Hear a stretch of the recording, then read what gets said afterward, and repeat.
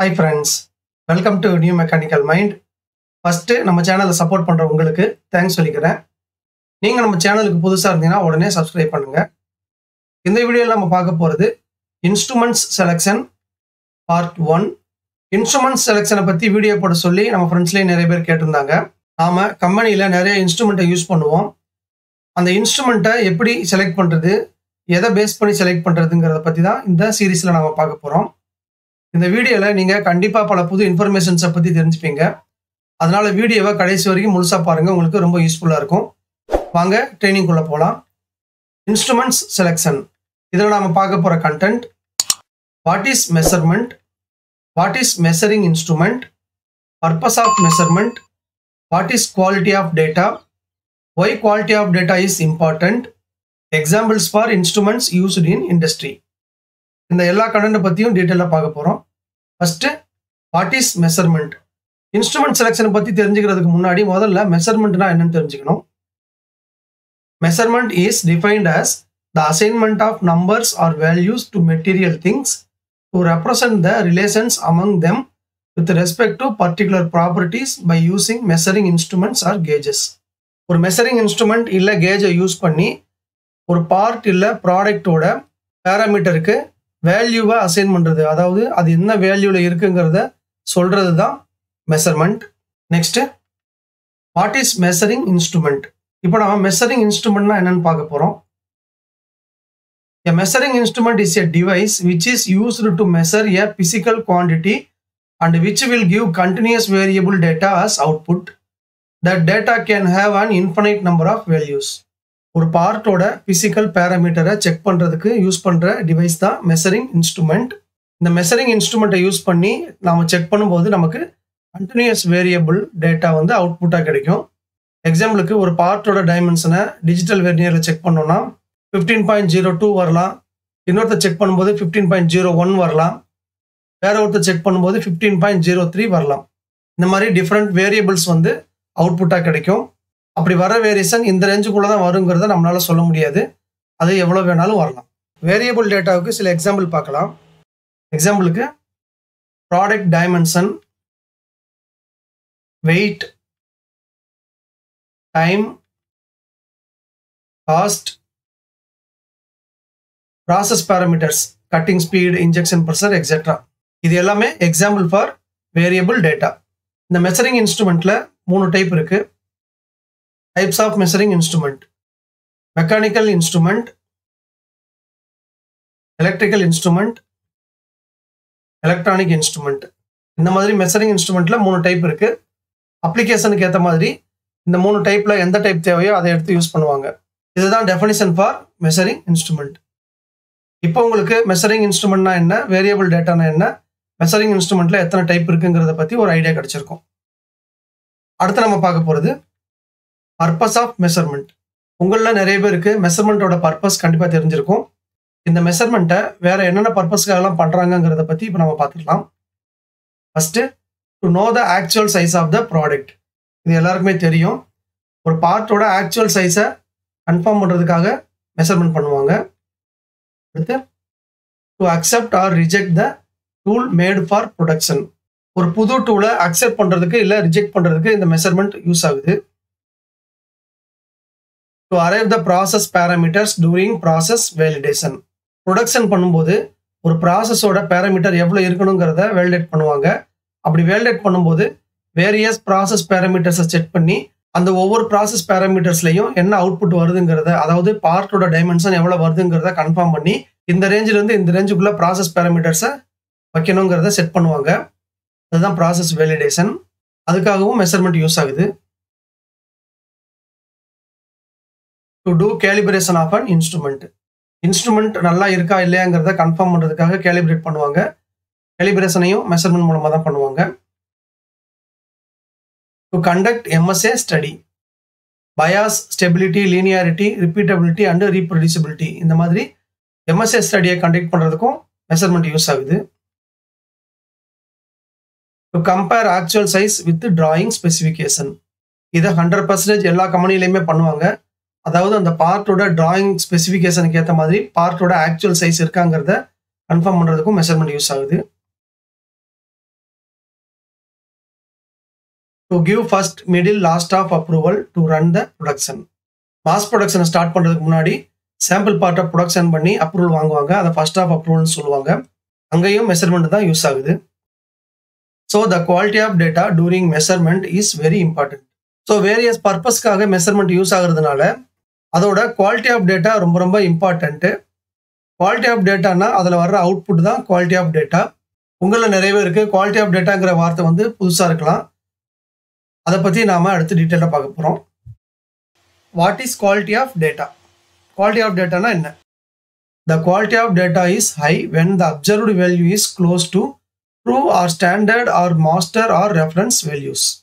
ஒரு பார்ட்டோட true value அதாவது actual valueக்கு எவ்வளவு க்ளோஸா நாம வேல்யூவை அப்சர்வ் பண்றோமோ அந்த அளவுக்கு அந்த குவாலிட்டி ஆஃப் டேட்டா வந்து அதிகமா இருக்கும்.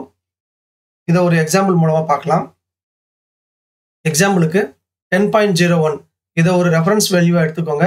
அதாவது ஒரு பார்ட்டோட ஆக்சுவல் வேல்யூ எந்த ஒரு எரர் இல்லாம 10.01. ஃபர்ஸ்ட் ஒரு ஆப்ரேட்டர் செக் பண்றாரு. செக் பண்ணிட்டு அந்த பார்ட்டோட சைஸ் 10.03ன்னு சொல்றாரு. இன்னொரு ஆப்ரேட்டர் செக் பண்றாரு. அவர் செக் பண்ணிட்டு 10.10ன்னு சொல்றாரு. In this case, the value measured by operator 1 has high quality. Operator 1ஓட quality of data வந்து ரொம்ப ஹை. அதாவது அவர்தான் ரெஃபரன்ஸ் வேல்யூக்கு ரொம்ப பக்கத்துல அப்சர்வ் பண்ணி சொல்லியிருக்காரு. But the value measured by operator 2 has low quality. Operator 2 அதே பார்ட்டை மெஷர் பண்ணிட்டு 10.10ன்னு சொல்றாரு. அதாவது அதிகமான வேரியேஷன்ல சொல்றாரு. அதனால அவரோட குவாலிட்டி ஆஃப் டேட்டா வந்து கொஞ்சம் கம்மி தான்.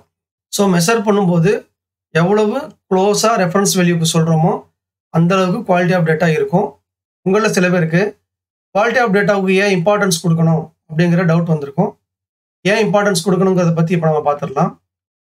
Why quality of data is important? The decision to adjust a manufacturing process is based on measurement data. மேனுஃபேக்சரிங்கில் ஒரு மெஷினோட செட்டிங்கை அட்ஜஸ்ட் பண்ணணுமா பண்ணக்கூடாதாங்கிறத மெஷர்மெண்ட் டேட்டா அதாவது இன்ஸ்பெக்ஷன் பண்ணி சொல்கிற அப்சர்வ்டு வேல்யூவை வச்சு தான் டிசைட் பண்ணுவாங்க. If the data is within the specification the process is allowed to run without any adjustment. Inspection பண்ணும்போது ஒரு ப்ராடக்டோட பேராமீட்டர் வித்தின் ஸ்பெசிஃபிகேஷன் இருந்துச்சுன்னா அந்த ப்ராசஸில் எந்த ஒரு சேஞ்சில் அட்ஜஸ்ட்மெண்ட் பண்ணாமல் கண்டினியூஸாக ரன் பண்ணுறதுக்கு அலோவ் பண்ணுவாங்க. If the data is out of specification, an adjustment of some kind is made to bring the product parameter within specification.